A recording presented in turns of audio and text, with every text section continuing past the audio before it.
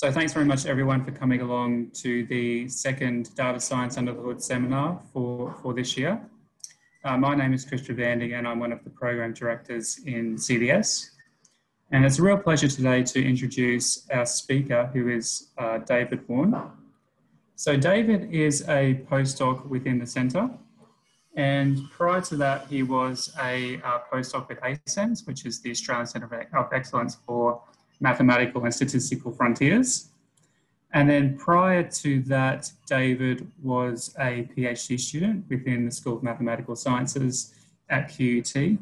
And even in a previous life before that, he actually worked for the high performance computing team at QUT. So David's research is mainly focused on developing new mathematical models and statistical methodologies to tackle challenging real-world problems involving interacting populations, especially in ecology, biology, and epidemiology. And also the great thing about David is he's got all these great skills with HPC, so he's able to really exploit those skills to tackle some really computationally challenging problems in computational statistics and data science. So I think that's it from me. Now I'm going to pass it over to David, who is going to talk about multi-level Monte Carlo, which will be really interesting to hear about. And so David will talk for about 40 to 45 minutes or so. And then afterwards, there's going to be an opportunity for questions. But if you have any questions during the presentation, please don't hesitate to type them into the chat or the Q&A windows, and then David can address those at the end. So I'll pass it over to David now. Thanks, Chris. Thanks for the introduction, and thanks everyone for attending my talk. I thought before I get started, I wanted to talk about the thing that I spent the most time on with this talk, and that was the title. And in particular, the key word here being telescopic. This is two things. This both is a bit of a play on words for the methods we're going to be looking at, multi-level Monte Carlo. But also it sort of is a bit of the style of this talk as well, in that we're going to start a fair way away from multi-level and really talk about a few methods and concepts that are really needed first, for those who are not familiar with these sorts of computational problems. And then eventually we will zoom in on some of the nitty-gritty detail, but not too much, I promise. This should be fairly friendly. Okay, so I do want to acknowledge some people. So firstly, Matthew Simpson and Ruth Baker, who are both my PhD supervisors. They guided me along a number of projects related to these methods.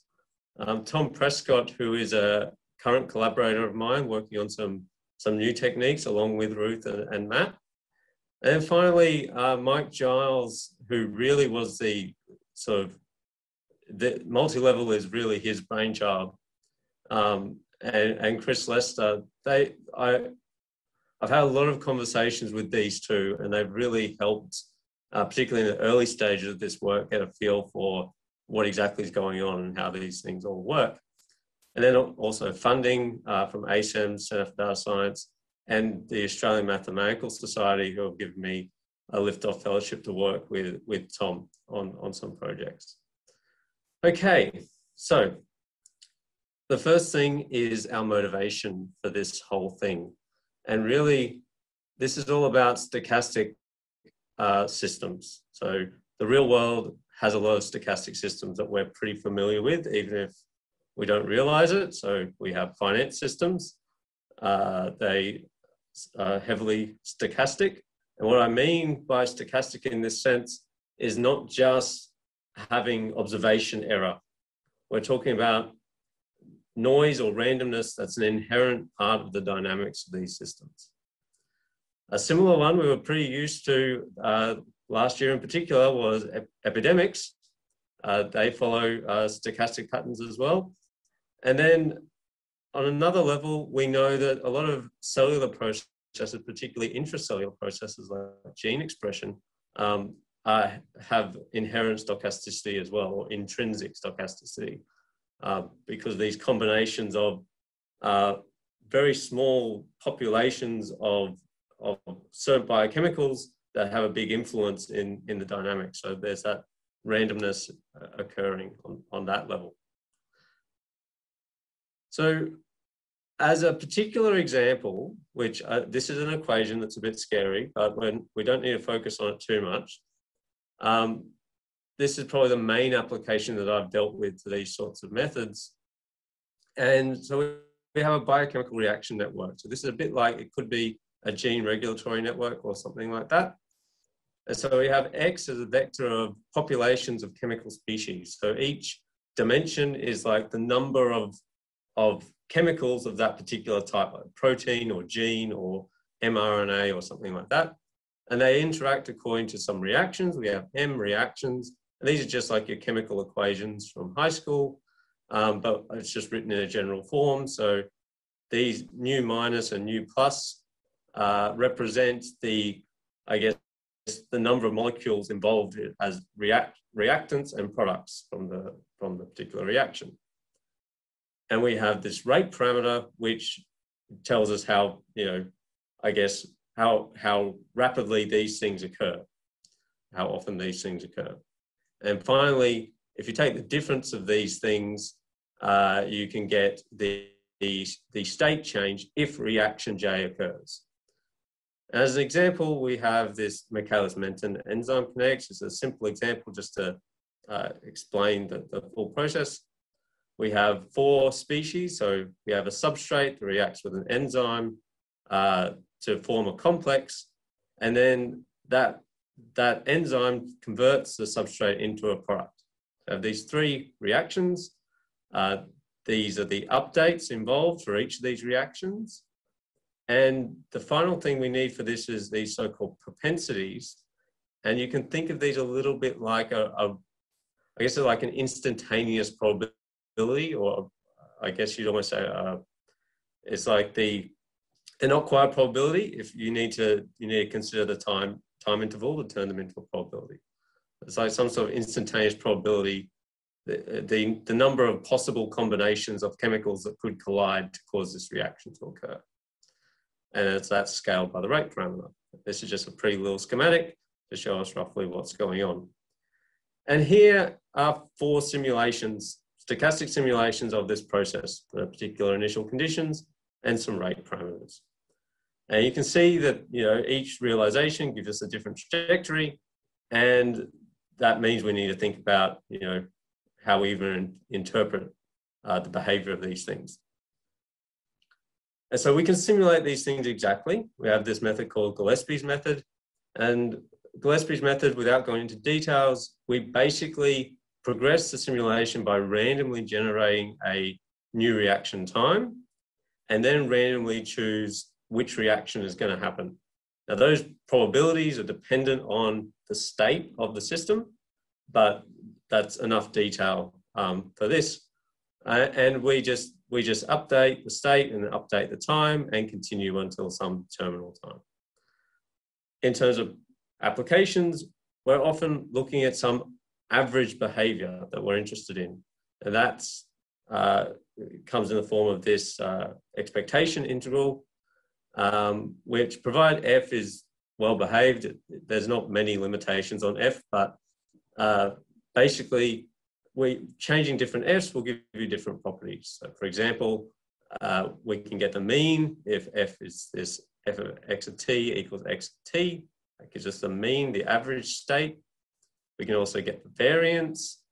And if we use like some sort of step function for our F, this can lead to the cumulative probability distribution as well. There's a lot of things we can, it's a very general sort of problem to look at the properties of the distribution that come from this system. We don't ever have, well, we rarely have access to these things directly, so we need to use lots of simulations. In particular, let's say here we've got so 4 realizations from before. You see that if we ramp this up to 100, we're starting to see more of distributions forming here. So you can see that this gives you some intuition of how we can use simulations to, I guess, draw samples from this distribution. And we can then approximate our expectation just using the average function value of all these realizations. So this is just a normal old boring average. But it shares some interesting properties with the expectation we're interested in, because even though f hat here, the estimated expectation, is a random variable, as n goes to infinity, we know that this f hat goes to the expectation that we want, and the variance also shrinks proportional to 1 on n. Now, depending on the variance of your system and how accurate you want your estimate in terms of precision, you could need a very large value of n. And for this kind of exact simulation, this is prohibitive, because you're simulating every single reaction event. If you have a lot of molecules, this is bad, very costly. So we can use some approximations, and the aim is to reduce the cost of each simulation. And the key approximation here is that you assume those propensities that depend on the state, these instantaneous probabilities, you assume they're constant over some small time interval, tau.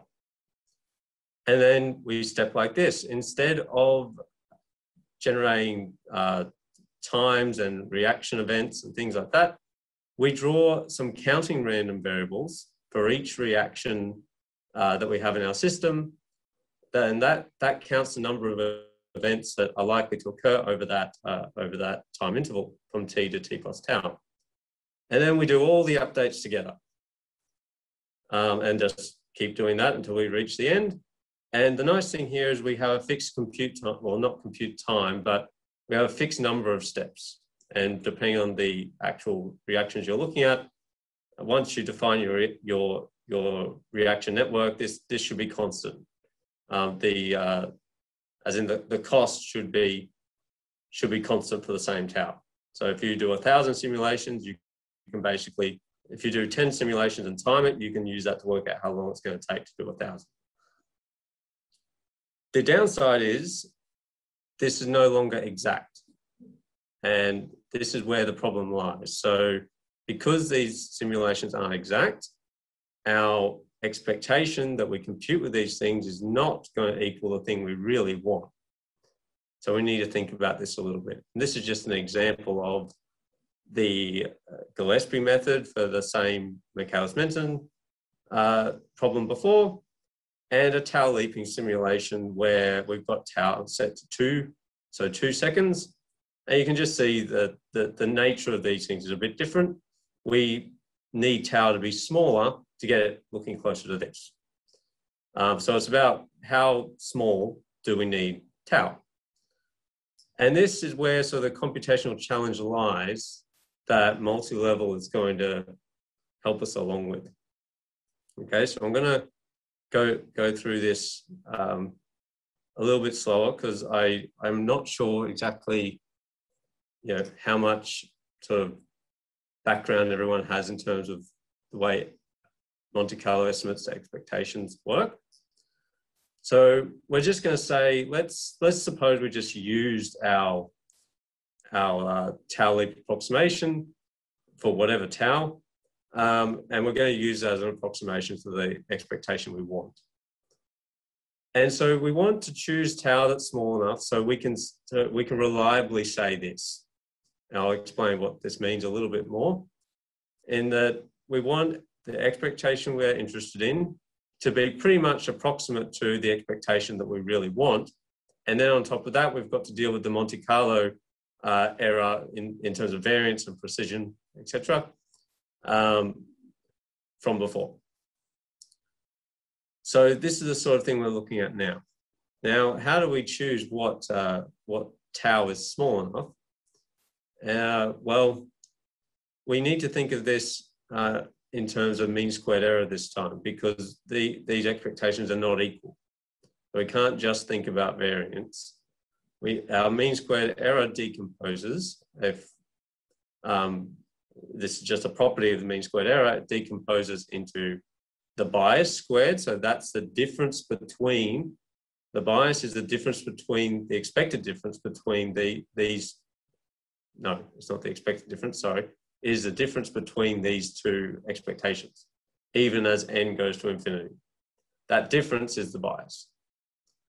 And then we have the variance of the estimator, which is coming from the fact that this is now a random process from the sum of random variables. Okay, so we have bias squared plus variance gives us this mean squared error. And this is what we want to be fairly small. And roughly, informally, there's some abusive notation here. For the tau leaping problem, our bias is proportional, roughly, to tau. We shrink tau, we shrink the bias. Makes sense. The variance, proportional to 1 on n, just like before with Monte Carlo. We increase n, we decrease the variance. But we also have this cost factor. And while it's deterministic for a given tau compared to Gillespie, as we decrease tau, we're increasing our cost. So there's a trade-off here between the bias we want, the variance we want, and the cost that is going to be required. If we work out the mean squared error we'd like, so let's say we want a mean squared error that's proportional to some h squared, and we want h to be small, that requires a cost proportional to n divided by h, which is proportional to 1 on h cubed. And if you were to do the similar calculation with the unbiased with Monte Carlo with the Gillespie method, you would see that the cost is just proportional to n, and that would scale with 1 on h squared. Except that the cost of each n is potentially more expensive. So you need to take that into account. But the point here is that because of this poor scaling, this h cubed, for a sufficiently small mean squared error, eventually it could cost more than the exact simulation. And the example that I have is here. So to just go through this plot, we have the log of the mean squared error along the bottom here. So we're starting with mean squared error around 1 down to 0.1. And then we have the compute cost in the y-axis. So you can see the cost of these Monte Carlo with the Gillespie method and then the tau leap method. We can see how the cost is increasing as we decrease our target mean squared error. And for tau leap, you can see that our initial savings as diminishing returns as we increase the target mean squared error. If we wanted to go one more order less, we wanted to go to 10 to the minus 2, then Gillespie is going to be faster here. And if Gillespie was already not feasible to do that with, then tau leap is worse. So what we're wanting to do with multi-level, and the key idea of multi-level, is to try to fix this poor convergence for the tau leap method, or in other methods as well. There's some situations where you won't have an exact simulation anyway. So that approximation, say, stochastic differential equations, this red line is just the best you can do. So we want to be able to do that faster and not have to pay this penalty in the cost. We still have to pay a penalty, but multi-level is a thing that helps us straighten these lines up. Okay, so now we actually get into some things about multi-level. And the key idea, and this is the play on words described before, is this multi-level telescoping sum. And this this is Mike Giles's idea. This goes back to 2008, a very influential paper in operations research. And it's been cited almost 1,500 times. So there's a lot of work deriving from this idea. And in the context of the problem we're looking at the moment with tau leap and Gillespie, we're going to define this sequence, L, goes from 0 up to capital L. And we're going to say that ZL is a tau leap approximation to x of t. So this is our Gillespie simulation, using a time step tau that looks a bit like this. So it's some integer, m, whatever that is, to the power of negative L. So that what that means is that tau 0 is some really large step, and then tau 1 is that step divided by m, and then tau 2 is that previous step divided by m, and so on. So you get something that looks a bit like this. So this is an example for L equals 3 and m equals 2, tau 0, tau 1, so this interval is tau 1, this interval is tau 2, this interval is tau 3. So you have these nested divisions of tau, this grid refining. Okay. So after defining that sequence of approximations, we think about it a little bit and we do some things that initially seem a bit odd. And we say, let's start off with our low bias approximation. So we choose our capital L, so this tau is really what we wanted. But let's say it's too expensive, but this is what we wanted. We can rewrite this exactly. There's no approximation here. We can rewrite this as a slightly more biased approximation using the previous level. So coarser grid, coarser time steps, plus this bias correction, because expectation is a linear operation. So we can apply this. There's no problem with equality here. Okay, and we can do it again. So we're going up another level, and now we have 2 bias corrections. And we keep on doing that until we have some incredibly biased approximation plus a whole bunch of bias corrections. Now, the first time I saw this, I think the first time a lot of people see this is they go, why is this a good idea? Because surely you're just complicating things, because if these variables are independent, so if ZL and Z minus L are independent variables, then the variance of the differences is just the sum of the variances. So we're actually making the problem worse, not better.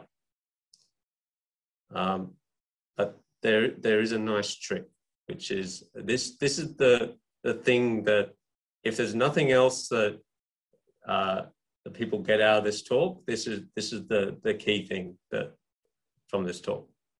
And it's this idea of coupling the simulations. And so depending on the application, this will be different. But in the case of tau leap, we can do this by noting, and this is a detail I omitted before, but these Y1 to Ym, so these are the counts for each reaction over a time interval, tau. These are Poisson random variables. Now, they don't have constant rates, so over a time interval, they're assumed constant because of the tau leaping method. But in the exact form, you would have a non-homogeneous Poisson process, because you have the state of the system is involved in that rate. It depends on the propensities. But over this time interval, they're treated as constant rates. And Poisson random variables have this nice property where if you have 2 Poisson random variables with different rate parameters, the sum of them is equal to another Poisson process that with rate, it's just the sum of the rates. So what this allows us to do, and omitting details, but this allows us to basically take m steps of our finer grid. So do a simulation on our finer grid, and then use that those m steps in different intervals to generate 1 step of the previous level, the coarser grid. And why would we want to do that? Well, what that does, it generates a pair of paths on the two different levels that represent different tau leap approximations of the same underlying exact path. So we have some exact realization that comes from our Gillespie, and then we imagine that we somehow have all the randomness that was involved in that. And we use all of that randomness to generate two equivalent simulations at the different grid resolutions, as though we'd done them separately, but we somehow have this extra information conditional on the exact path underneath. We're choosing the same exact path that these two relate to, even though we haven't simulated an exact path. And this doesn't violate the telescoping sum. So all those terms will cancel out nicely still. It still has the same bias as our finest tau that we choose, the capital L. Okay, that's pretty cool. I think it's pretty cool, but I haven't explained to you why it's useful. This is a graphical example. So we have our realization. This is a different network to before. We have our realization at tau 1, and this is our coupled realization for tau with time step 2. So here M, the scaling factor is 2, and we're going from the finer grid to the coarser grid, and then to a even coarser grid, tau being 4, and even coarser grid, tau being 8. Now the computational cost of this is effectively just the cost of doing the fine grid. Once you have the fine grid, you can update the others almost deterministically. There's a tiny, there's some extra stuff involved, but it's pretty much deterministic. So we can go through this process of generating these coupled paths, which is cool. But the real reason why this is useful is that it induces a positive correlation between these two realizations in the pairs. And so that means instead, for correlated random variables, that the difference of two correlated random variables is the sum of the variances minus the covariance between them. So if this is positive, then this gives us a variance reduction in whatever bias correction estimator we're going to do here. Now here I've now indexed the number of samples with the level index L as well. So the idea here is that if this correlation is strong enough, then perhaps we can get a variance reduction on this to need smaller samples for the expensive L's. So the larger values of L's or the smaller taus, we're hoping that we can deal with that. And it turns out, with quite a lot of maths to dig through, but if you do dig through it, you can eventually show that the variance of this bias estimator is proportional to, again, the inversely proportional to the number of samples, but it's directly proportional to the time step tau. And that's really, really useful because it means that as tau gets smaller, this variance is also decaying along, so that you need a smaller number of samples for the same target variance. And so we do the same sort of thing as before. We think about, we want this mean squared error to be proportional to something like h squared. We can optimize our capital L and our sequence of samples and lowercase l. We can optimize these to give us this rate in a more optimal way. And this is what you get out of it. And you don't really need to know the details here, except that this basically represents a balance between computational cost, bias, and variance. So balancing those all out optimally. The details are basically Lagrange multipliers, and a whole lot of applications of Jensen's inequality. If those terms mean anything to you, then you should be able to go through the analysis for this and show that this is what you arrive at. And this has an interesting impact on the cost. So it actually breaks down into 3 special cases, which I won't go into the details of, but the results of each of these cases are as follows. We can actually achieve this optimal convergence that's exactly the same as our exact rate. So it's almost like we've completely lost the penalty from having that poor scaling as we saw before. So we can choose whatever tau we want. It'll still, the simulations will still be more expensive, but that scaling in mean squared error is not going to be penalized because of the increased cost of that. We have this smaller penalty version where it's also scaled by the square of log h, the target mean squared error. Then we have this worst case scenario, which is actually still better than the directly using the tau leap estimator, because this delta here is strictly between 0 and 1. So no matter how large delta is, it's still smaller. Of course, it may not be large enough to be valuable at times, but the point is that this will always give you some sort of speed up for this problem. There's more to it in other problems.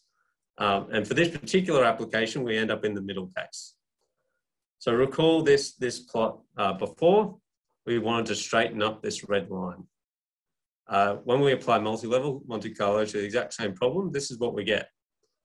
So we get this almost order of magnitude improvement in computational cost, and the convergence rate is pretty close to parallel with the direct unbiased estimator. So it's almost like we just got this saving from applying tau leap plus some multi-level stuff. And the further we wanted to take this, the better it would become in terms of speed up between the naive tau leap and the multi-level estimator, because these just continue to get further and further apart. And if you don't have the blue line for some applications, like stochastic differential equations in finance, for example, we don't have the blue line. So this is an enormous saving, which is really cool. So this is in a nutshell what multi-level gives you, is this reduction in the order of convergence of your Monte Carlo estimator, which, you know, there's still conditions, and I haven't been able to go through all of those. But for a lot of like biochemical networks, applications in finance, this works really well. And it's been used heavily. There's more papers than I can keep up with on this sort of thing, particularly in finance.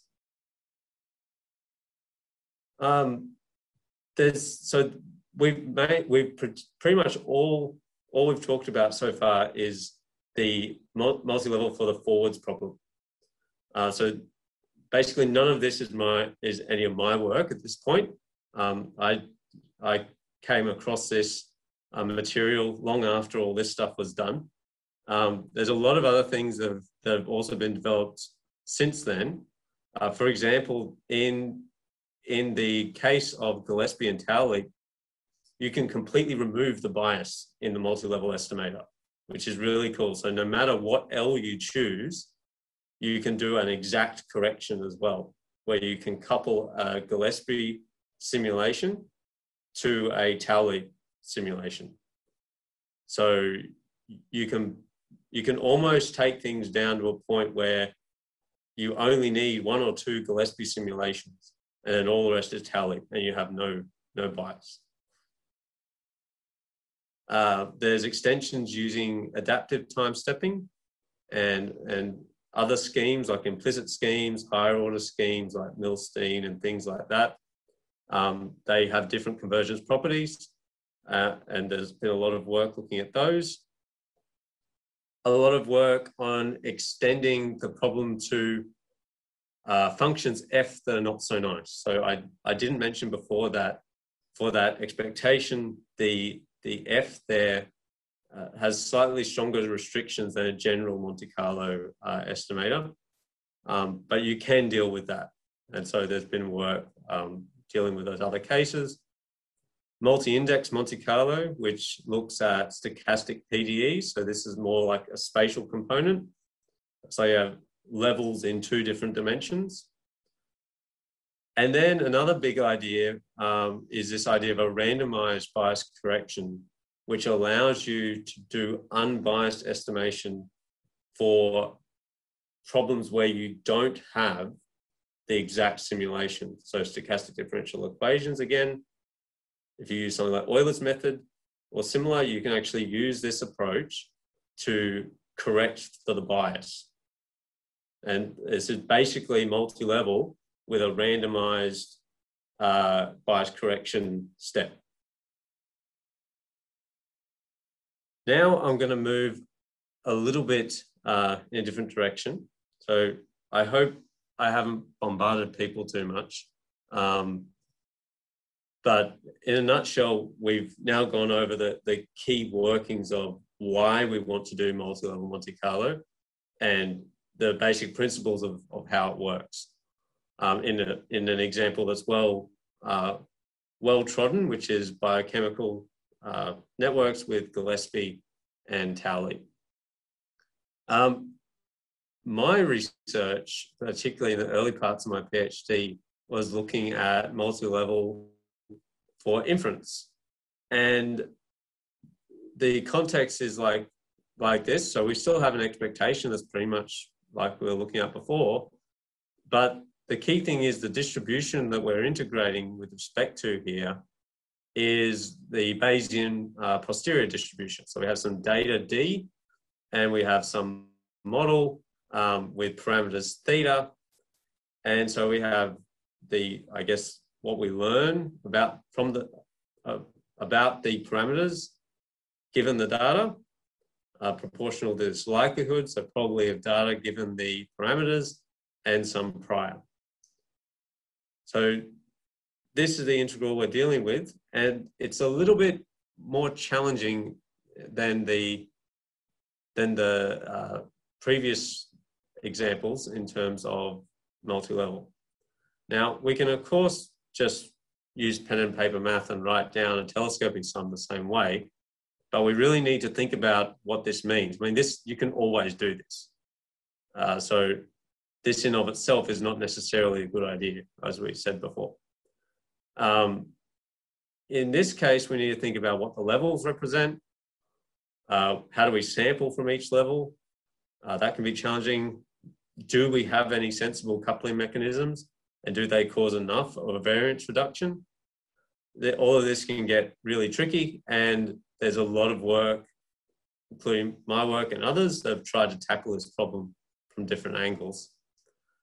The application I looked at was, again, in biochemical networks. So we're trying to infer the rate parameters. We have some observation error on top of the underlying stochasticity. But then we also generally don't have many observations. And all of this leads to the likelihood function in Bayesian's, the Bayesian posterior to be intractable, or at least sort of. You can get somewhere with matrix exponentials, but it's generally speaking pretty, you'd almost consider it intractable. And so because multi-level was good for the forwards problem, we think, well, maybe it will do something for the inverse problem, the Bayesian expectation parameters. It turns out to be really hard, but the way we approached it was to think about, and I'll go through this a lot faster because there's more details in this section, and I can't go through all the nuts and bolts, but this is the big idea, I guess. Is that we use approximate Bayesian computation, which Chris has spoken about in this same seminar series last year. And basically, we have some distance metric rho. We create, I'll show you the algorithm here. we basically sample a parameter from the prior, then we use our underlying simulator, so let's say Gillespie, plus the observation error to generate some simulations given that value of the parameters. And then we look at, under some metric, how far away it is from the data. If it's within some threshold epsilon, we say, yep, that's good enough as a sample from the posterior distribution. And we repeat that. So this scales really badly. The acceptance rate decays like this, epsilon to the minus q, where q is the dimensionality of the data. So that's the acceptance rate drops off really quick. Here's a simple example where we have some data.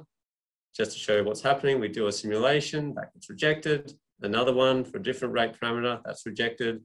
This one's a bit closer, it's close enough, except that even though that's not our true rate. Okay, so multi-level, what we've done is we've taken a sequence of acceptance thresholds. So that yields a sequence of ABC samplers, which, yeah, as epsilon gets smaller, this gets more and more expensive. So we want to minimize how many samples we need to draw of the smaller epsilons. The key thing here is that we target initially a particular Monte Carlo estimator, which is the cumulative distribution function. So we actually target the multivariate cumulative distribution function, and we do some extra things with our bias correction here, which I can't go through, but basically we have a continuous approximation to this stepwise function that gives us that probabilities, and we're doing this in multiple dimensions. So this is the multi-level telescoping sum. To do our coupling, we need to think a little bit more creatively, and that's to note that when we're computing the bias correction term for level L, we already have an approximation at L-1 for the CDF. So we're going to sample a bunch of samples from level L, which is the more expensive one. We're going to calculate some weights, which is basically based on the empirical distribution at this, for these samples. So there's some minimum L here, N we need here, but we won't go into that part. And then we generate, just using the marginals here, we take the marginals of this previous estimate with the marginals of the empirical distribution here. And we use the inverse CDF idea to generate samples in each of the marginals only. And we use that to couple at least with respect to the marginals. This gives us a variance reduction, which is useful, but there is some additional bias that comes from this, because these are just marginals, they're not the full CDF. I can talk more to people about the things you need to think about to decide whether this is a good idea or not. But in the univariate case, it works. So, but in the multivariate case, you do need to think about your sequence of epsilons for this. A tractable example, and then I'll wrap up. We have an SIS model. So this is, we're familiar with these sorts of things. Infected people infect susceptible people and they recover. We have an analytical solution to this. The key plot I wanted to show you was this one, where you have ABC rejection and the multi-level rejection, and we see the same improvements in the root mean squared error convergence here. So that's really nice evidence that this thing's behaving the way we expect. And this is with respect to the real answer. So we know the solution here. We can't, there'll be a lot of cases when you use ABC, you don't have the exact answer. So this is more like the stochastic differential equation case where we don't have the answer. All right, basically this has been applied to lots of other areas: Markov chain Monte Carlo, sequential Monte Carlo, particle filters, likelihood and likelihood free. multi-fidelity Monte Carlo, which is an extension to the randomized bias correction idea. Lots of different applications. And finally, what I'm currently working on in collaboration with Tom Prescott, Ruth Baker, and Matthew Simpson is combining the multi-fidelity method with multi-level to get even better improvements, because they look at different aspects of the problem, and we're getting quite nice results, which I don't get to go over at the moment. But this is support from my Liftoff Fellowship through Australian Maths Society, and also some of my time from CDS. Here's some references, and the key one is, look at this one from Mike Giles. That summarizes things really well. Lots of maths there though, but you can get through it and it's well worth it. Thank you. Thanks, David. That was a really great presentation on multi-level Monte Carlo. I think it's going to really help our listeners understand that method. Hopefully. So if anyone has any questions, please don't hesitate to type them into the chat. So at the moment we haven't, oh no, we just got a question popping in now actually. So this question is from Josh, and he asks, can you say anything about how multi-level Monte Carlo is used in SMC, sequential Monte Carlo? Okay, it has been used. So if you look at AJ Jazra is the key person doing this sort of stuff. And the only thing I can say is, well, the broad idea is that there's still an approximation required. So you can't optimally solve the optimal n, and you have to be careful that you don't hit some minimum n as well, where particle degeneracy and things like that can break the telescoping sum as well. So you have to be a bit careful. But the coupling basically comes out of the way the proposals are working. So your MCMC updates, they couple the MCMC updates. There's a similar idea with particle filters, and you also have this nice idea of surrogate Markov chains to do the same thing with Markov chain Monte Carlo. Where it's like you do one chain just in one dimension, and you can use that to infer a coupled chain in 2 dimensions and so on. And that can get a nice reduction as well. But in all cases, it's a lot, but both my work and the other methods as well, it's a lot harder to be confident that you arrived at a sufficiently accurate estimate without, you need to do some scaling experiments. You can't just go, yep, I'm going to run it once and that's good enough.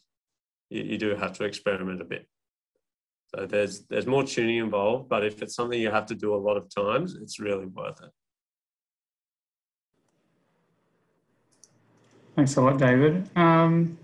So maybe if there's no more questions for the meantime, maybe I can ask one. So what do you think are sort of the key ingredients for multi-level Monte Carlo to work well? And how difficult is it to find these key ingredients in new applications? Yep. Knowing that you have a coupling scheme in your simulations is really important. So for forwards problems, I'd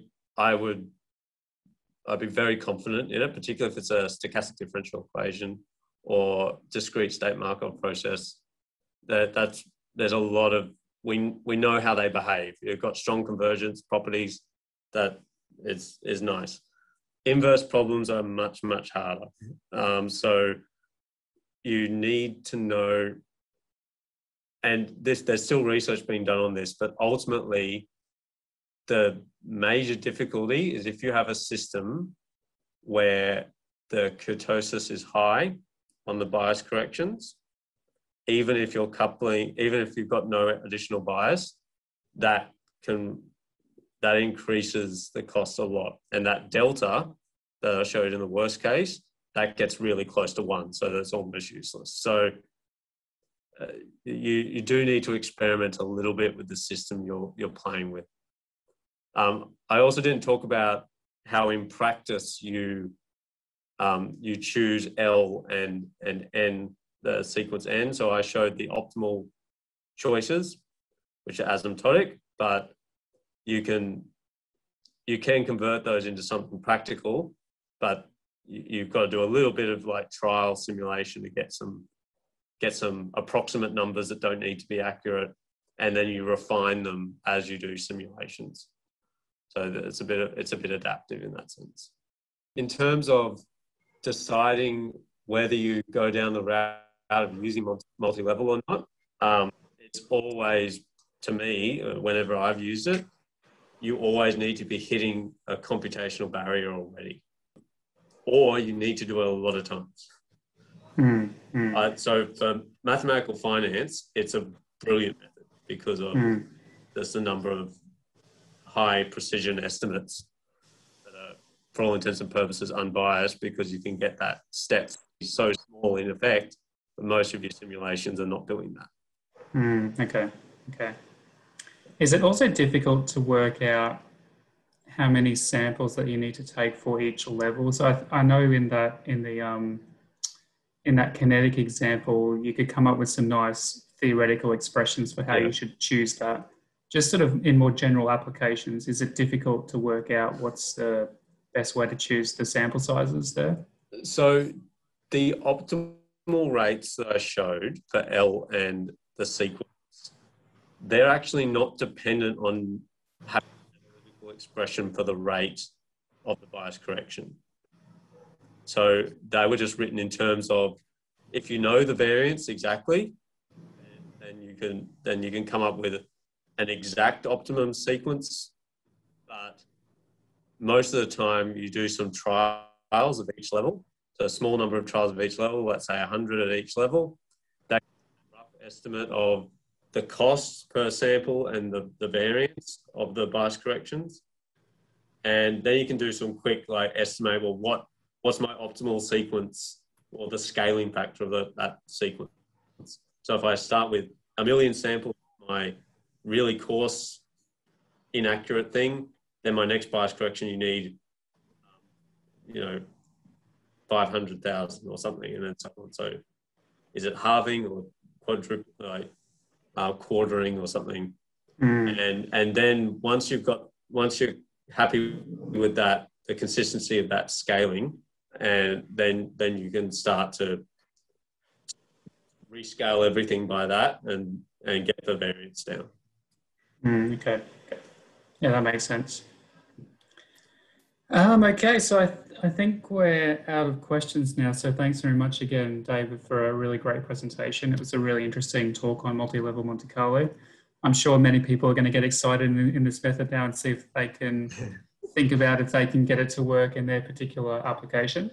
So thanks again, David. That was really great. And thanks everyone for joining us again, and hope to see you next time. Thanks. Bye. Thanks. Bye. Bye.